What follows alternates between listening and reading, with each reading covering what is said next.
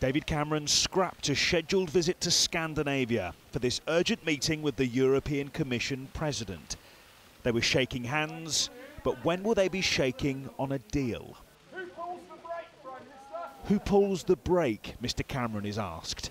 A nod to the so-called emergency brake they were about to discuss.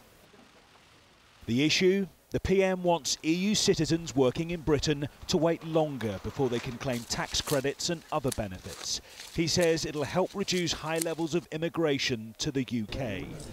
After a few hours of talks, there was still no outcome. No, there's no deal done, but we have made progress. There's still a long way to go, but one instance of progress is that for a long time I've said we've got to have a system where you don't get benefits out of the system until you pay in to our system. We want to end the idea of something for nothing.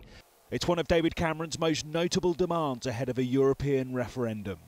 He wanted to deny in-work benefits to EU migrants until they'd been in the UK for 4 years. But after opposition from parts of Eastern Europe, there's a new proposal, a so-called emergency brake measure.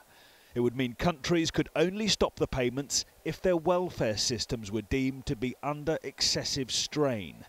Most significantly, application of that brake would have to be endorsed by the rest of the EU. That proposed deal would leave power firmly in the hands of Brussels.